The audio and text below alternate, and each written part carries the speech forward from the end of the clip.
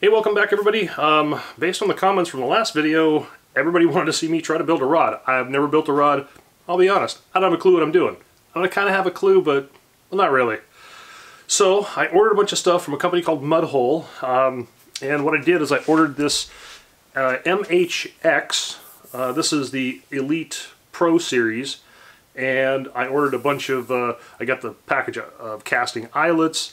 I've got a little Norwegian sticker that I want to put on here.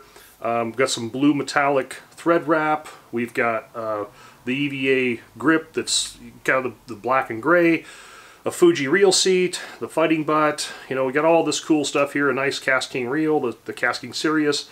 And so we're going to just sort of muddle our way through this. I'll probably make this like a, I don't know, 3, 4, 5 part series, just kind of step by step, try to keep the video short. So I don't know, we'll just see how it goes. Now, on the tip of this rod here, I've got a little protective piece on here, and what that is for is, well, obviously for protection, but when I want to find the spine of the rod, which is one of the first things we have to do, I can just leave that on there, and then I'm not damaging the rod when I put this tip down on my bench. So I'm going to put this down there, and I've got some soapstone here. You can use chalk or whatever you want, and one thing is I'm going to find the spine of this rod just by putting a little bend in it here. I put a piece of tape on here so you can see this thing as it flips. And you can find the spine. There's that spine right there. That's the spine right there. So this is the belly of the rod, but since this is a casting rod, I need the eyelets on this side here. So I can take my little piece of soapstone and simply just run a line down there. Now I've got a line on this rod here, and I know where my spine is. So why don't we flip this camera around, get on the bench, and we got to lay out. We're going to have to cut. We're going to have to cut our grip up, figure out where we're going to want the reel seat, how long this is going to be, and things like that. So let's spin it around and get to work. Okay, so I'm going to take this and just line this up with the end of the pole here, about like so. And I already did kind of some pre-marking on this just to kind of get a basic idea of what I want. And I'm going to lay my reel seat here, and then put a red mark here and one here. So I've got those marked, and this will be my handle here. Now, one thing with this fighting butt here, I'm actually going to turn this down just a little bit, and then this, because this fighting butt is much bigger than the rod itself, so I can't just glue that on there. But what I can do is I can just sort of turn this down a little bit to this diameter, which is 3/4 of an inch, and I'll actually epoxy this onto the actual handle itself. I think I'm going to cut this just a little bit short up here too. On this end, we'll take it off right about here, and then from here to here, we'll just kind of taper this down a little bit and feather this off. And we'll contour this. This stuff here is easily cut, sandable. You can shape it and really make it what you want. So I do like this stuff, and it's a little bit easier to work with than cork, I think, but that's just my opinion. So now what we need to do is cut this stuff up, and then we'll have to come back and make some marks on our rod, just kind of mock everything up, and then we'll start getting the epoxy ready and gluing this together. Like I said, that stuff cuts just really, really simple. So there's the handle piece. We'll take out this section here. This is where the rod, the reel seat's going to go.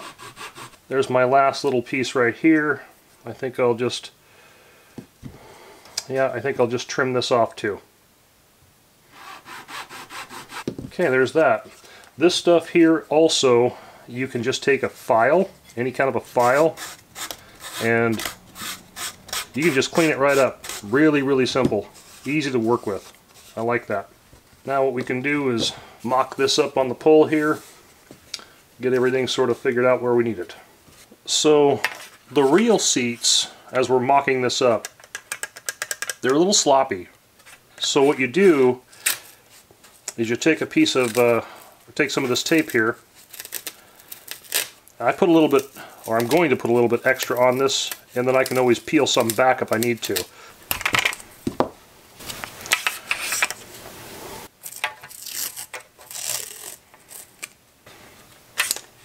Okay, snug, not too tight. I need to put another piece up in here. I'm just going to take a pen here and just mark that so I know where to come back from and wind this one up. Okay, that right there, that's nice and solid. I like the way that feels. It's snug, but it's not too tight, but it's not loose at all. It's just nice and snug. That's going to come down on there, just like that. Now, obviously, we have a lot of shaping and contouring to do, so we don't get rid of all these hard edges and stuff. And that is where this comes in. This is actually going to go in the lathe, and we're just going to take some. What happens is this takes the place of the rod. So you just put these grips over this bar here, put this in the lathe, and then you can just sand all this down, contour it, make it nice. So that is our next step. Let's get to it. So basically what I've done is I've just mocked this up here, even with the tape, so that gets a nice snug fit there. I'm going to put this in the lathe here, and we'll just start kind of shaping this down. Actually, I might put some tape around the reel seat just so I don't nick it with any sandpaper or anything as this thing's spinning away.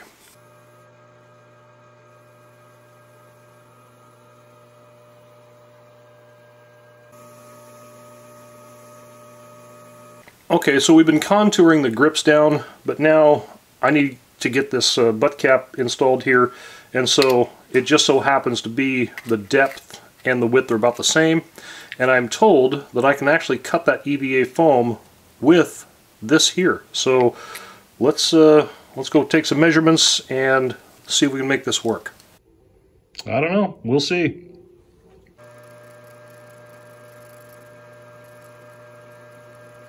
Okay, we got this worked down a little bit now, and that's going to be a nice fit right there.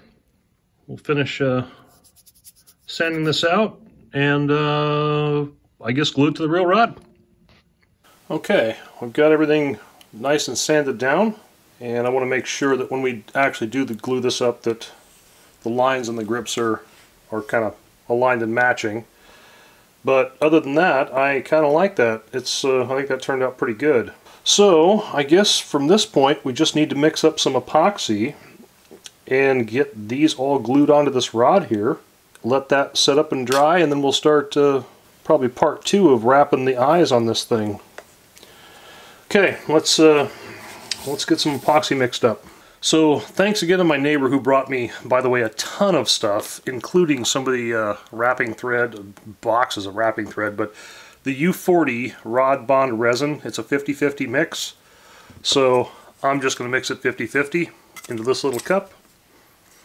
Make sure you've got some either isopropyl alcohol, denatured alcohol, because we're going to have to do some cleanup with this. And then what I'm doing is I've got the the Tetragun cotton swabs here. That should help with cleanup. So I got all this stuff ready. I've got a ton of paper towels. Lots of paper towels. I think you're going to need them because this stuff's going to squeeze out and go everywhere. And that's just the nature of it. So pretty self-explanatory, 50-50. I don't think you need to see me mix this up, but I'm just going to do that off camera here real quick, and we'll get back to the rod build.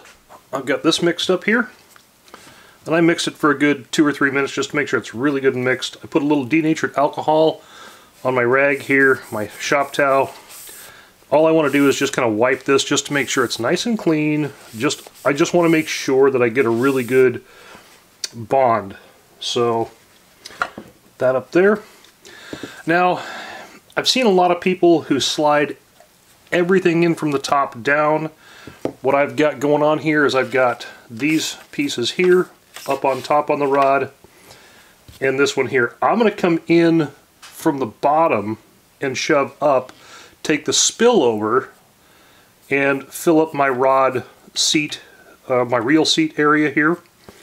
I don't know if that's the right way or not, but it's the way I'm doing it, so I guess we'll find out. So all I'm going to do is just get a good coating of this on here.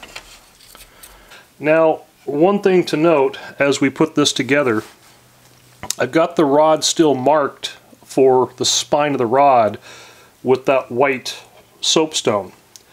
So I want to make sure that we keep, you know, as we put this together, your reel seat, the coloration of this here, everything's going to be in line with the spine of the rod. So I'm going to put this on here, and I'm just going to twist it, making sure I'm getting really good contact with all the epoxy. It's actually going on pretty easy. It's not hard at all. I'm just taking my time here, just kind of making sure I'm getting a good spin. Back that up just a little bit. Okay, so the end of my handle here and the end of the rod are nice and flush right there.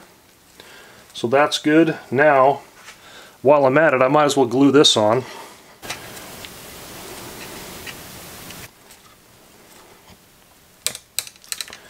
And that is where these Tetra Gun cleaning Q-tips, I think, are going to come in handy. Our rag that's still got some denatured alcohol on it. Isopropyl, I guess, works really good too. Just remember, guys, this is my first time ever doing this, so I'm not claiming that I know what I'm doing here. I'm just trying to do my best. Okay, so now I'm going to find the spine of my rod.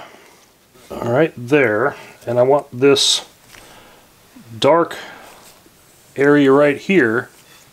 I want this facing the spine.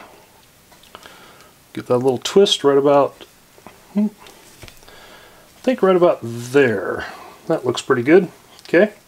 Oh, and I did, because the rod tapers down, right, I did put two thin pieces of tape here for the fore end of the grip, just to give it a little bit more spine to that, not so sloppy.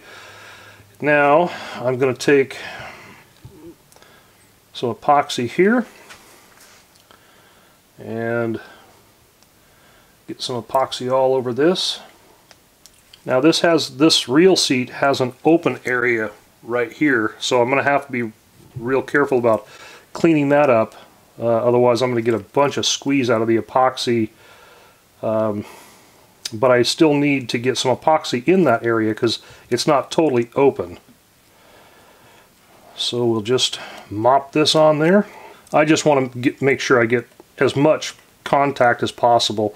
And if you've noticed too, I've left a lot of the tape on the reel seat because I want to make sure that no epoxy squeezes out and gets on the threads for the reel seat and stuff. Okay, so now I'm going to bring this back up to the spine of the rod, which is right there.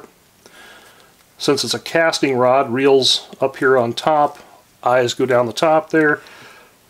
So I'm just going to take this and work this on here like so. And now while I'm at it, I'm going to go ahead and put the fore end down here too. Okay,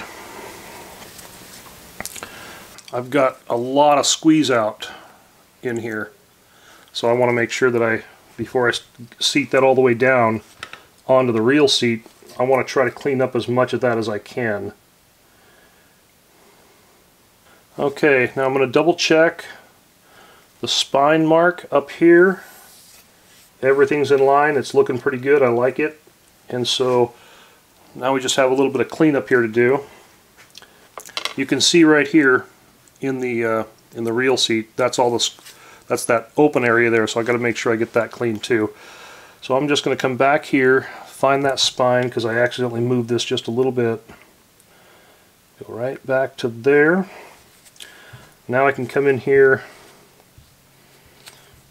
and start cleaning some of this out. Okay, so this is what it looks like, all glued up, put together. I got everything pretty well cleaned up, I think. Looks pretty good. A little bit of squeeze out right there. I might see if I can just get in here with the tip of one of these and just clean that up just a little bit. So, just double check everything before you let this set up and dry. We've got the spine of the rod, got the reel seat up, got, I got to spin this around just a little bit here so that everything will match. There we go, just like that. Got all my lines going in the same direction here. And okay, that's it. Round one. Okay, so that's what it looks like. I think it turned out pretty good, actually. I like the contour. There's a little bit of a swell right here. It's not big, but I have pretty big hands, and so that feels like it's going to fit comfortably. I don't want to grip it and move it because it's still quite wet. So, right down the spine, looking good. I like the color, gray and blue. Well, it will be gray and blue. I like it. So, anyways, thanks for watching this one, and next will be part 2, and we're going to get the eyes on here and some decals and different things, and we'll just see how it goes. In the meantime, I'm going to set this up, let her dry. We'll see you next time. Thanks for watching.